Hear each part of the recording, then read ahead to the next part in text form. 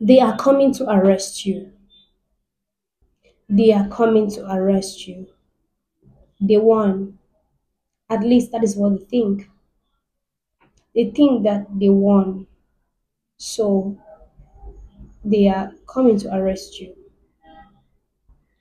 They do not know. The Bible says, I was sharing it with us the other day from the book of Romans, chapter 8, verse 28. The Bible says, all things work together for good to they that love God and are called according to his purpose.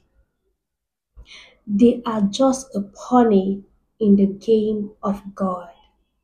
They are just a pony in the game of God. I was telling us the other day that certain situations might not be God sent, but God will always use it for his glory. He will always use it to foster his agenda.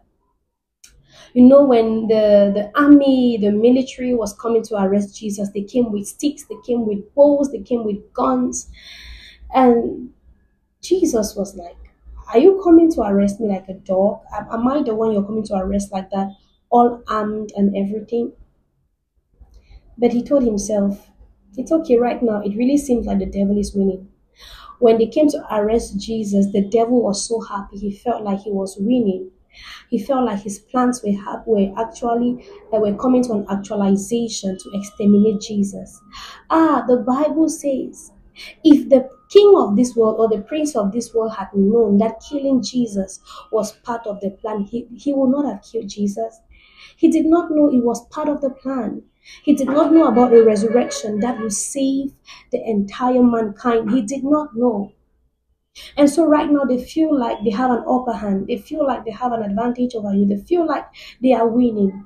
They just don't know. They are just a pony in the game of God. They don't know there is a resurrection that is coming with a great glory for you. Child of God, be still and know he is God. Be still and know he is God. It might really seem right now like the devil is winning. It might really seem right now like the devil is winning. But be still and know he is God. It is not over until it ends in praise. It is not over until it ends in praise. Hallelujah. Glory to God. That situation is going to end in praise. It will end to the glory of God, to the glory of the Lord, and to the shame of the devil. Hallelujah. That you receive this word with gladness. May the Lord bless you and keep you, cause his face to shine upon you. May he be gracious to you and give you peace in Jesus' mighty name. Amen. God bless you.